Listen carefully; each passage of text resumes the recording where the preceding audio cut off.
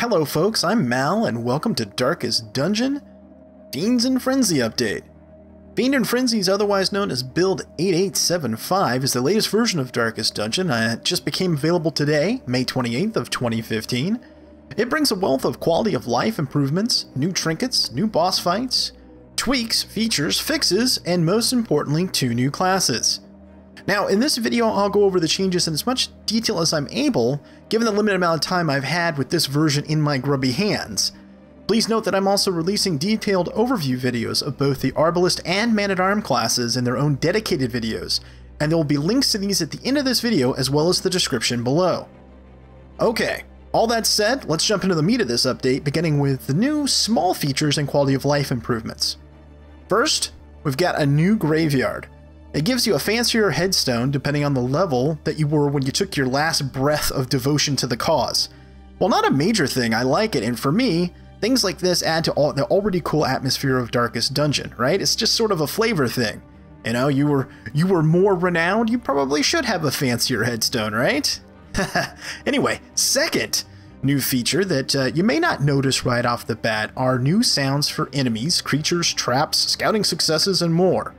I really like this a lot. Again, this is another thing that adds flavor to the game. A couple of examples of some of the new sound pieces. I'll let you listen to these.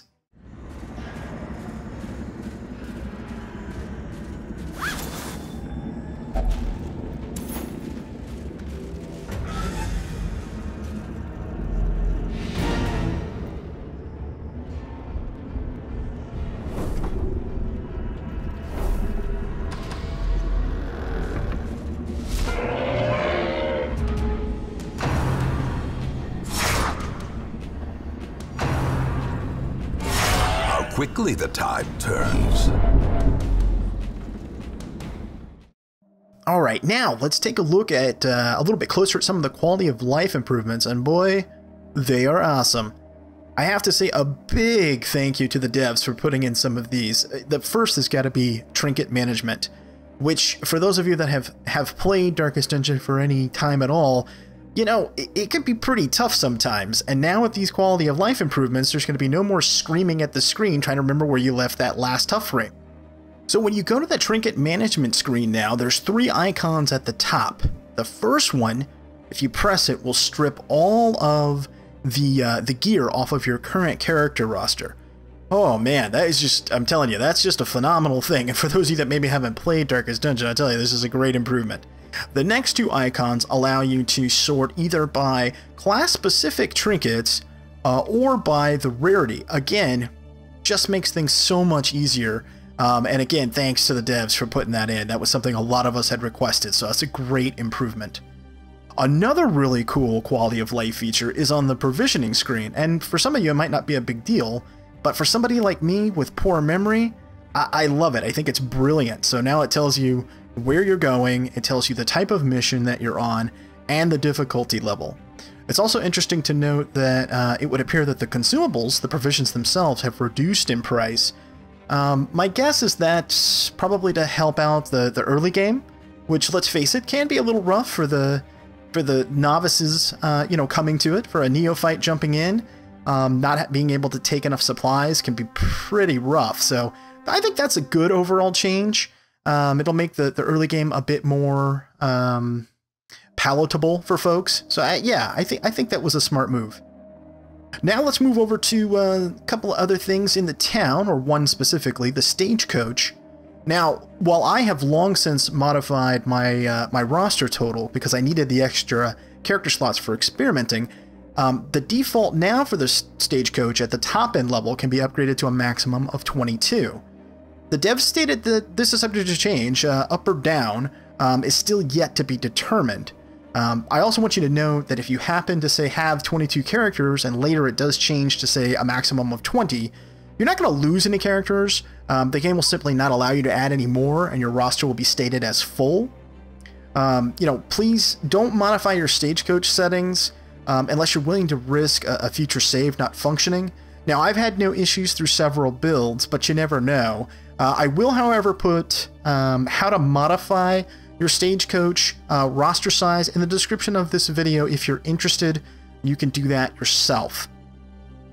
Okay, it's also important to note that dark runs or using no torches for those that are uninitiated in the game, stress is ramped up considerably.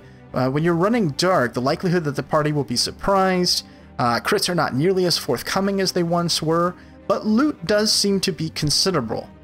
Now, if you configure your group with party members that are good with dealing with stress in combat or with optimal camping skills, you can still successfully leave a dungeon with effectively 0 stress. I was able to do so on a level 7 champion run. It was a long run. I used 1 camp for buffs early on. I used a second one at the end for the purposes of just removing stress.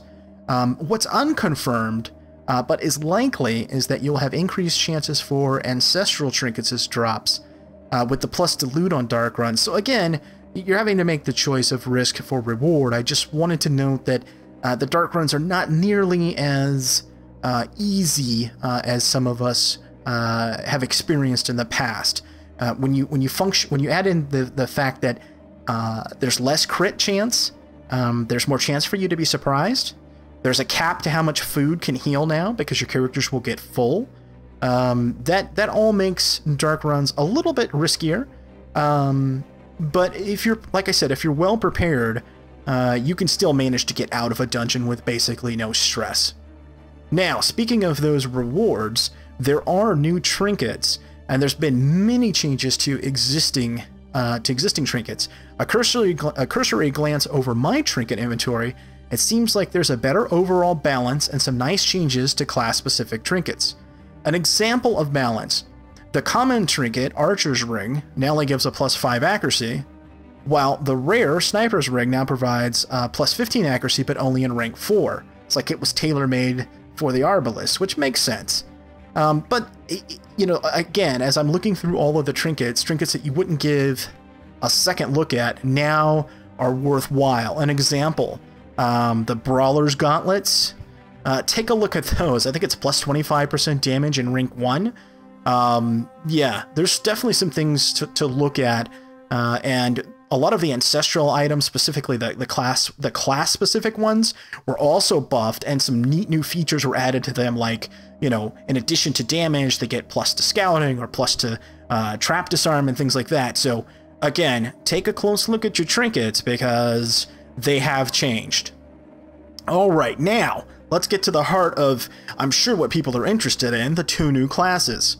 The first, the Arbalist, is a crossbowman with a mix of solid utility skills and the ability to remove marks or stuns for the party members, and has exceptional camping skills. Even at low levels, the Arbalist packs a punch. I would rate the power of the Arbalist at mid to high, especially once buffed with her self-buff in the camping, which is called Restring Bow ability, and that's kind of akin to Clean Guns on the Highwayman. Survivability might be an issue, but with proper trinkets, like any other characters, you can mitigate damage. Since the Arbalist's strongest single offensive ability is Sniper Shot and dependent on Mark, you're best to keep this character in rank 4 and then partner it with, probably ideally, an Occultist in Mark that can mark from rank 3. Now, as to the Man-at-Arms, it's a little bit of a different story here. It's a frontline defender with strong combat and defensive abilities. With the ability to defend other party members by taking blows himself, deal out damage to the first 3 ranks with Crush, or setting himself up to take on the entire enemy trope by activating Retribution, which introduces a new mechanic called Riposte. Those of you familiar with Battle Brothers will understand this defensive ability right away, or perhaps those of you that are familiar with XCOM's Covering Fire ability, if the enemy strikes you, you get a counter. It also places a mark on your Man-at-Arms, which will further encourage enemies to strike the Man-at-Arms, and consider that you build up dodge tanks or prot tanks in this particular role. It makes them very resilient, so the more they're trying to hit your Man-at-Arms, in my opinion, the better. Now, I would also be remiss if I didn't mention the new boss fights, and while not able to play through them just yet, I'm excited by the new challenge. They are as follows. In the Ruins, there will be the Givering Prophet. In the Warrens, there'll be the Formless Flesh, and in the Weald, we'll face off on what looks like a super cool fight, the Brigand Cannoneers. Alright, well, I hope you enjoyed this update video for Darkest Dungeon. As promised, links to the other videos I mentioned before are right here. If this is your first time watching my channel, please consider subscribing, and thank you for watching.